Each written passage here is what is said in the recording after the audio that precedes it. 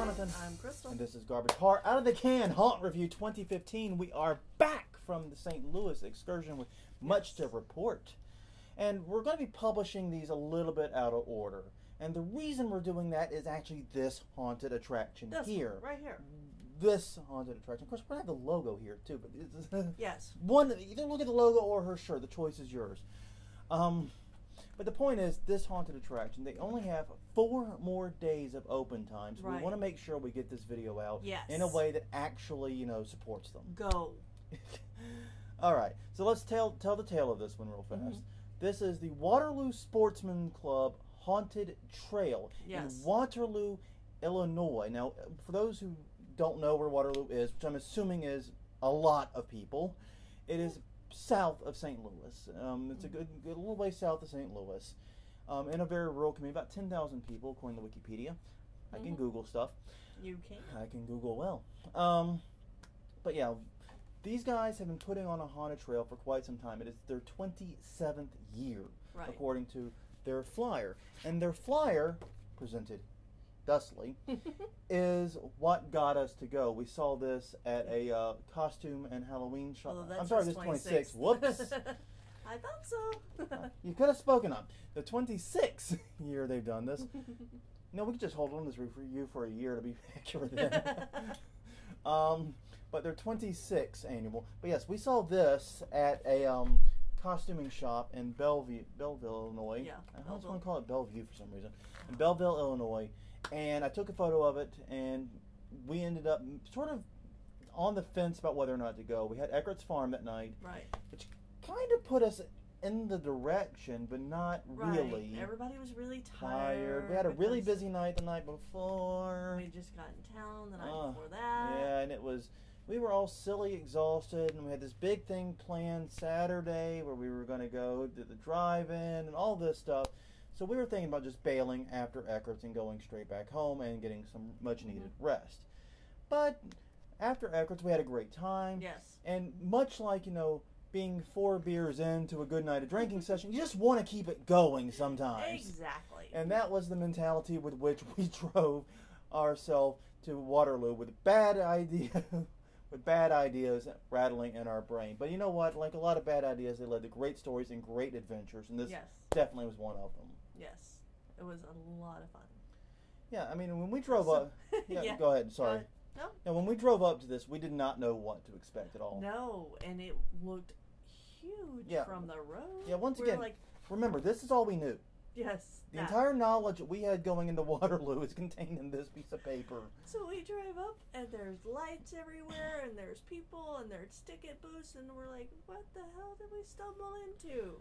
And it was a fall festival type thing, and a Halloween festival type thing, and it was pretty awesome. Yes. Yeah, and you know, the basic gist of it is this. These guys run a sportsman club, and they have a trail through the wilderness nearby that every year they spend a couple of months setting up a haunted attraction on. Right.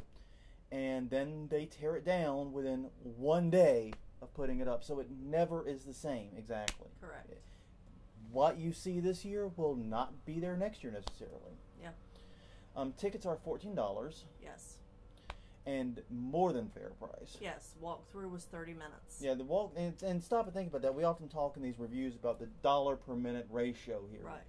Can we say a 1-to-1 is a good starting point? Yeah. If I pay that's fair. $14 for a haunt, I expect a 14-minute walkthrough. They doubled that. Pretty easily. Now, I gotta say, the thing about that blew my mind was just the sheer level of ingenuity at places. Yes, they are very creative with their scares and their builds. You know, this is not some high-end haunted attraction. Yeah. This is what you do with tarp and plywood, and what you do with just ingenuity and what equipment you have on hand. Right. This felt a lot like Lafitte. Yeah, and that's kind of what we were thinking. Is that when we found out, and this is something we haven't published yet, but Lafitte is not opening this year, so there will be no Lafitte review. But when we found out Lafitte wasn't opening, that left a hole in our Halloween soul. Yeah. And I think these guys filled it. Yeah. Yeah, they did. And you know, we've always said kids cannot be scary. Or scare actors, yeah. Yes. I was wrong. Because when shadows start multiplying, it's a little unnerving. Yeah, I guess we should change it into that kids can't scare with, like, they can't, like, physically intimidate. Right. But they can do other types of scares. Yeah. Yeah, that's the lesson learned there, because they dressed in little black morph suits. Yes, they were all in little black morph suits, and then they stood together, and then there was 2 of them, and then there was 3 of them. And it's like, oh man. And it was such a simple scare, too. And it's like, why haven't I thought of this idea? Yeah. This is brilliant. And that's just it. These guys have over 25 years of experience with this. Right. Everyone in that haunt, I'm pretty sure, is a veteran. Yeah. And in fact, talking to some people there, you have to, like, work your way into the field. Right. Well, I worked in the kitchen for 4 years, and now I'm finally allowed to be in the field, type thing. So, yeah, they have very, very, very talented, very experienced actors out there. And it really is an actor's playground. Yes. And for a trail haunt, it felt totally safe. Yes. The walkway is well lit. You know exactly where you're supposed to go. The trail itself is very flat and well maintained. Yeah, they laid down. The trail is guided by 2 rows of orange lights. So your footpath is always very, very well illuminated, and it's mulched. Right. So any stumps or odds and ends, you just are walking on the mulch right over them. You never even notice they're there. Yes, and it felt safe enough that we could relax and have fun with it. And that was kind of the thing about it. As we got there, we're at this festival, we're hanging out, we're smiling, we're talking about the food we're going to get when we're done with it. It smelled so good, and then it was. And then it's reasonably well lit, and we're just smiling, and we're laughing, and we're having fun, and we're looking at the cheesy props. And then some dude just tacks from behind while we're oogling one of the cheesy props, and it's on like Donkey Kong. Yeah. And that's really how you do it. Yeah. I mean, textbook distract and startle throughout this haunt. Yeah, I've got to tell on Ellie a little bit. Okay, go ahead. Well. Okay, because I was in the back of the group. She was in front of me. Her son was in front of her. And I was in the very, very front. Right. So we were going through this one part, and this guy gets her. He just gets good startle, classic startle. Good startle. So we go around the corner, and she's like, if they're smart, they're gonna get me. Ah, damn it! Right here. Oh. He did. He got her again, and then she starts telling me how she knew that he was gonna get her, and then he goes, "But what about from here?" Oh, yeah. He actually got a high five from this one. I gave him. I do not usually high five the actors and have them break character, but I could not help it. And that sort of sense, and everyone seemed to appreciate it. They are very talented actors, and since they build it like that, and they build it very quickly, they're able to build in multiple scare points like that. And like I said, don't expect any elaborate sets. Most of it, a lot of it's black walls and tarp and sheeting. And woods. And woods. Lots of woods, and very good use of the woods too, I might add. Yes. Don't expect any elaborate sets. Don't expect, a lot of detail. Don't expect high-end props for the most part. Yeah. A lot of it's stuff that that you'll be familiar with from Halloween stores. But do expect high-quality actors, a very safe, very fun, very relaxed trail haunt, and a lot of good startles because of the combination of those 2 things. Yes. Now, one thing we did want to sort of gripe about a little bit was the ending. Yeah. It ends in a maze. Yeah. And I don't like mazes and haunts in general.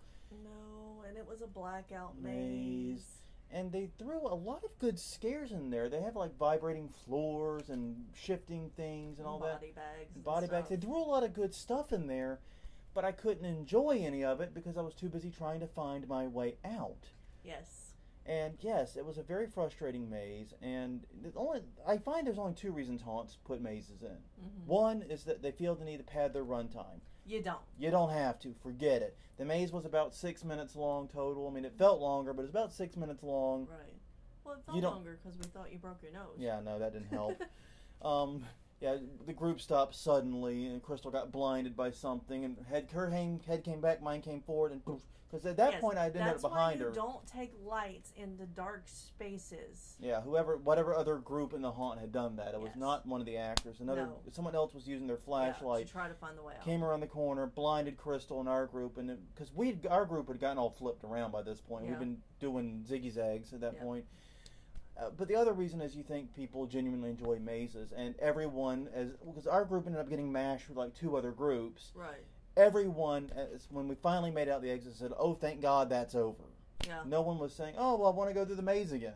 No one was saying that. No. So I think what I would do personally is take that last room, make it a good streamlined single walkthrough, and just make it your grand finale. Make that where you hit them with all that wonderful stuff you got. And if you can't make that your grand finale, move the graveyard to there, because that was awesome. The graveyard was probably my favorite setup too, honestly, in that. And also, it does promise that it's a hayride. Yeah. Really, the hayride's just getting you back to the beginning. Yeah. Don't expect a truly haunted hayride. No. But yeah, still an amazingly fun trail. They did a good job getting everyone relaxed, getting everyone in the right mindset, and then hitting people from unexpected angles. It's what this type of haunted attraction should do. Right. So yeah, I mean, seriously, if you are in the southern St. Louis, if you're in the St. Louis area, you like haunted houses, this one's well worth going to. It's been around for over a quarter of a century. And I hope it continues because it is a great haunted attraction. And I hope if we do go up at this time next year, we're able to go back. Yeah, I would love to go back. I would love to go back, definitely. This is definitely on my hit list. I almost suggested going back again while we were still there. I do not blame you. You tell me, like, skipping the drive and let's go back to Waterloo. Yeah, I wouldn't have blamed him. Well, anything else you want to add on this? Oh, actually, there's one more thing. Zombie laser tag. Oh, yeah. We almost forgot about that. They had that. Yes, they had zombie laser tag. It was a thing. Yes. $5, I guess it's worth it. Yeah, you had a thing that you wore on your head with little lights.